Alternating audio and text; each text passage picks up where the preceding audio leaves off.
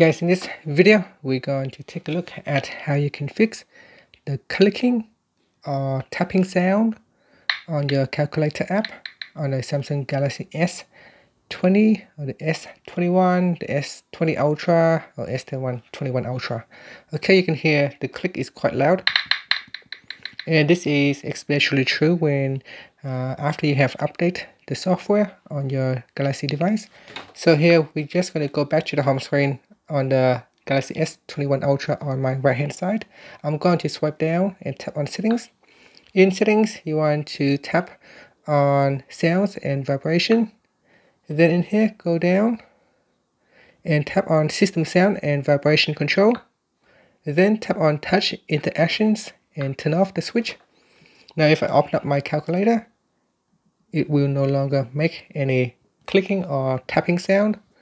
Okay, so this might not work at all for some people, so you might need to perform a software update.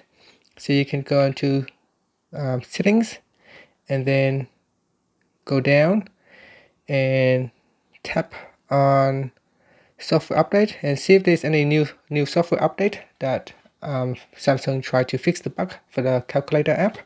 You can also go into the Galaxy Store, so tap on Galaxy Store and look for the calculator app. Okay, so type in calculator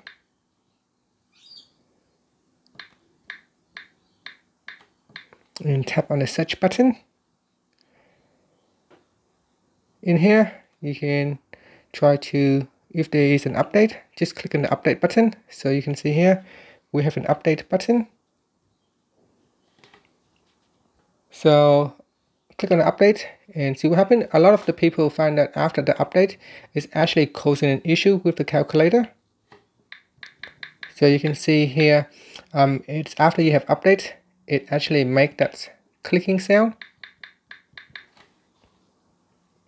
So if I go into settings and go down to sounds and vibrations, and then we go in here and tap on system sound, and you can see even if I turn on or turn off, it doesn't really make a difference.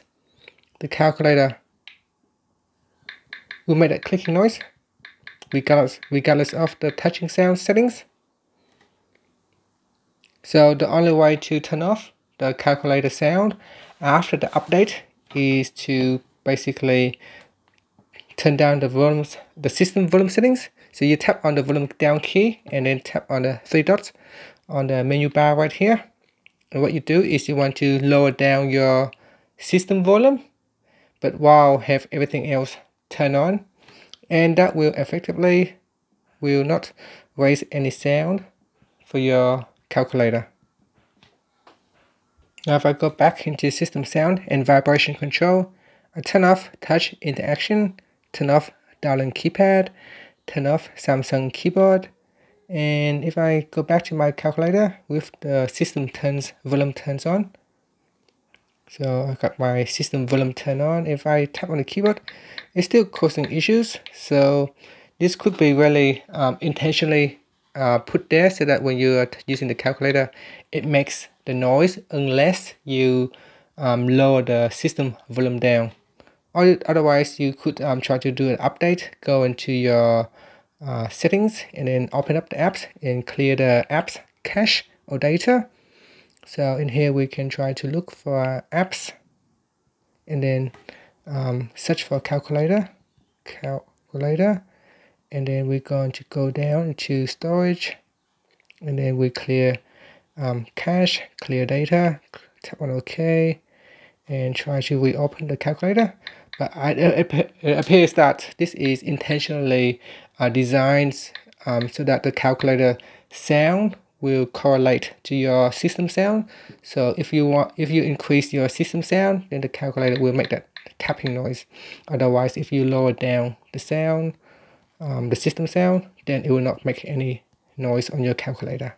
So at the moment, that is the only way how you can turn off your calculator sound is by lowering the volume, your system volume. And the keyboard here, you can see if I tap on the phone keyboard keypad, it will not make any sound. And if I increase the system volume, so here it also does not make any sound because we have turned off the sound for the keypad. So downlink keypad we have turned on, turned off. So it does look like the calculator now is not part of the touch interactions anymore. So touch interactions will basically be like a switch here where you turn on or off.